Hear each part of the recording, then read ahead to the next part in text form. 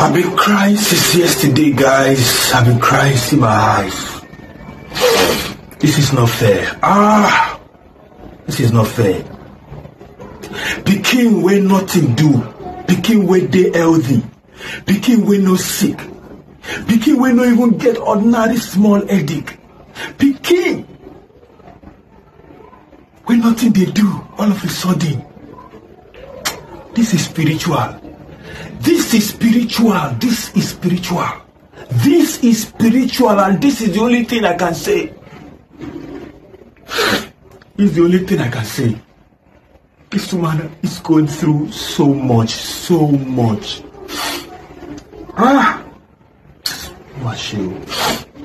This is spiritual. This is spiritual. And God, Jehovah, anybody, wherever they are spiritually, God, our God, they. I just want to urge everyone, please let's pray for me. I've been receiving calls since yesterday, everybody asking me to speak on this. Where I won't begin talk. What thing I want talk. Kí mo fẹ́ sọ.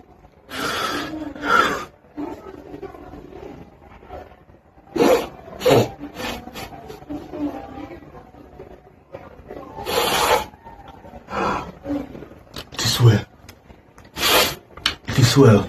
That's all I can say. This is spiritual. This is spiritual. And God see. Waiting people no see. Waiting people no see. God will do forever see. Thank you, guys. Seriously speaking, the death of this boy is a broken heart. Like, it's a very sad one. Very unexpected. Like, who would have thought?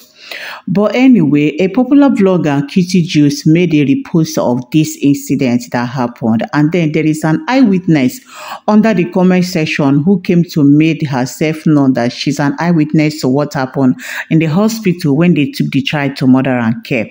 And this was a comment she wrote. She said, "I heard how the mother was crying uncontrollably at the hospital, shouting, 'Don't do this to me. Not now. Oh God, may God console her.'" Like, this person was actually in the hospital when they brought this child in. But there's another comment, like, I don't know how people reason these days. Like, I just don't get it. Does people actually live without a heart, without a soul? And then somebody came and wrote under that comment and said, LOL, go help her cry more. Whatever stones you have thrown at Judy and her son has backfired on your favorite.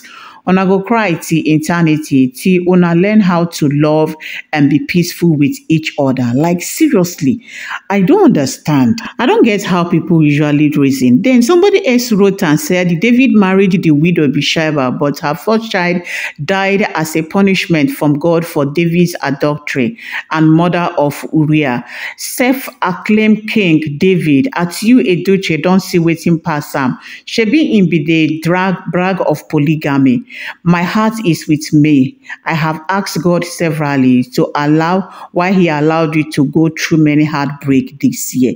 And that same person still went under this comment section to say, keep quiet if you have nothing to say. You didn't commit any crime. I mean, you didn't commit any crime in marrying a second wife. Whatever you and your kinds keep wishing for, Judy must keep backfiring you and your favorite. You all fake loving me while keeping trolls at you, at Judy, and you forgetting these two share some things in common. Wise up and stop causing more pains to your so-called favorite. The more you all are wishing evil to you and Judy, the more the evil backfires on your favorite. Like, seriously speaking, this is not the time to throw stones or whatsoever. But see, polygamy is not good. Be it like, say it as it is. It is not good. It is not good. A lot comes out of polygamy. We just still continue praying for me and still praying for the whole family because it's affecting everyone, all of them. May God really comfort and console them. But people should stop commenting, like saying bad things. Like, it's a human being that they lose. It's a human being. Thank you guys for watching. Please, I'll see you guys on my next upload. Bye.